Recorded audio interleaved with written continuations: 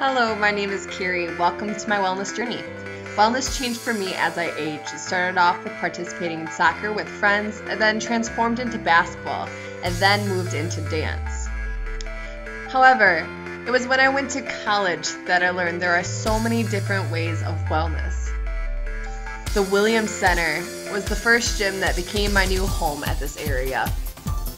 I started lifting weights and working with stationary cardio equipment, which was my first time ever experiencing this. But it wasn't until my first group fitness class that I found my love for working outside of sports. In fact, I loved it so much that I found a way to become an instructor for Warhawk Fitness and Aquatics. This changed my life and led me to think, what does wellness mean to me? I came up with 4 descriptions.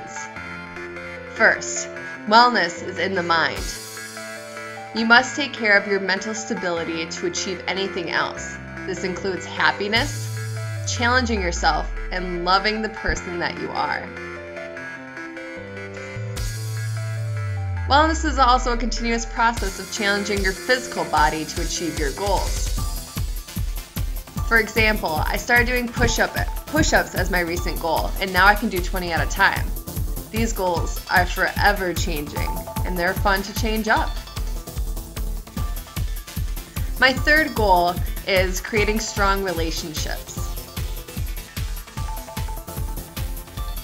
In these relationships, you need to express gratitude and appreciation for the people around you.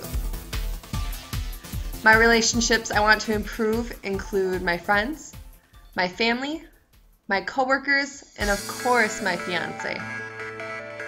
Lastly, nutrition plays an important role in my life. I thought, how is what I was eating affecting my body?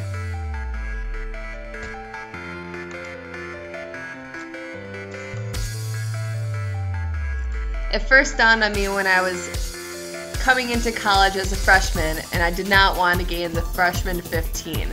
I wanted a way to eat what I wanted, but still enabled me to achieve my goals. To do this, I started writing down all the unhealthy foods I consumed to create a visual understanding of how I ate them. But that was my wellness story. Now, what does wellness mean to you?